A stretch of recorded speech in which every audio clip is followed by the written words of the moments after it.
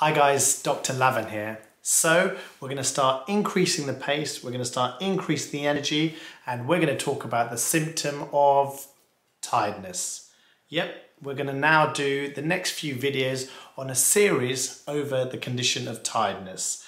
Now, what's important with tiredness is it's intricately linked to many conditions that we suffer with, and interestingly, it's sometimes the first presenting complaint that patients come to see us about, and it's almost about investigating to try and link it with other symptoms to figure out what the condition they're suffering with from.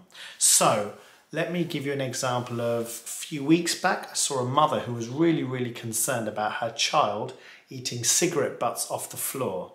Now that sounds pretty unusual and strange, but we do get cases like this. But what's interesting is that was actually due to vitamin deficiency and not a mental health disorder like his mother was worried about.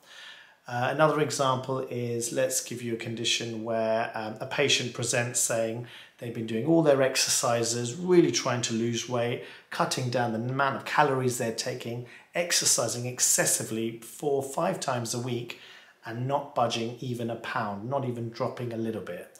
Now that can actually be brought down to a hormone deficiency, which we can easily treat.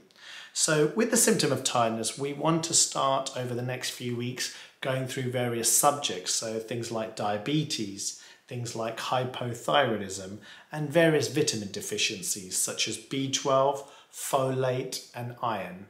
I want to go through and spend a little bit of time on each of these subjects because my hope is by you linking to some of those symptoms and going under the umbrella of tiredness, we should be able to find out what condition it may be that you sadly may be suffering with and possibly easily fix. With tiredness, we also find things very simple, so just literally lack of sleep. And I do want to also spend some time under this umbrella to discuss that. So our first video, which we'll be kicking off with, will be the condition of hypothyroidism, and I'll be showing you what some of the symptoms are and how and what we can do to actually improve that. Thanks for watching.